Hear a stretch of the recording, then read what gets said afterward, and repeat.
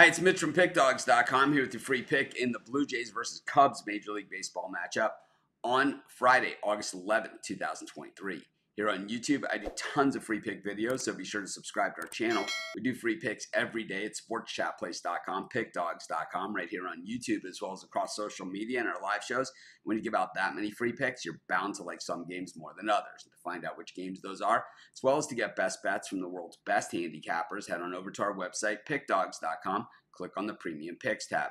While you're there, use the discount code PICK. You'll get 15% off any purchase or combined purchases of $19 or more. We also now have the Pick Dawgz Dime Club, geared towards dime bettors or larger, so not for everybody. If you think, though, it is for you, call the toll-free number on the website or text the number on the website.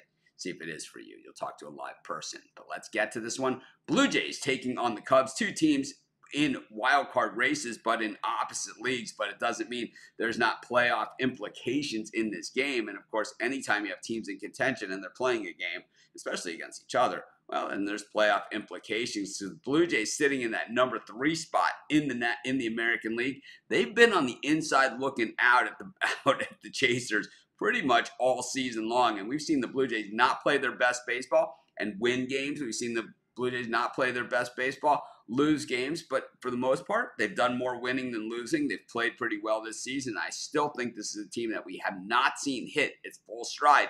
And when that happens, oh man, this team has all sorts of potential. It's just a matter of will they hit that full stride? And I think that's starting to become a question mark. I think part of that question mark comes with the starting pitching staff.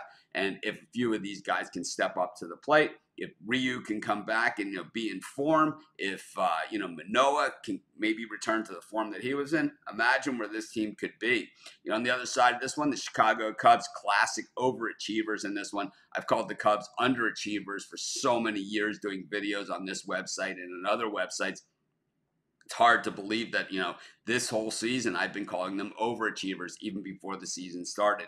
They just have those hard-nosed baseball players that just seem to be a little bit not afraid to get the uniform dirty type, my style of players, right? These are my guys. I think that Cubs team that won the World Series, I think guys like Rizzo and Bryant and, Baez, while they're super talented players, they were always seen as kind of those elite style players, like the guys that got the special treatment, But these Cubs players, guys like Horner and Happ and Swanson, just a little bit different breed. And I think these guys are actually more typical to the White Sox and South Side style play, which Cub fans can argue with me all day long. I don't really care. I just think, while the Cubs are playing well, and I certainly think they're a team on the rise and have even exceeded my expectations, which was that they'd be one of the better, most improved teams in baseball, and undervalued teams. I still think the Blue Jays have the edge at home in this spot. I'm going to take the Toronto Blue Jays, and that's going to be my free pick.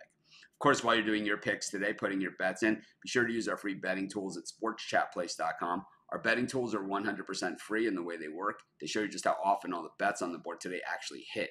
Then they show you today's odds, and from there, you can assess the risk reward, putting yourself on the bets that come in the most and pay the most. That's how you make money betting on sports.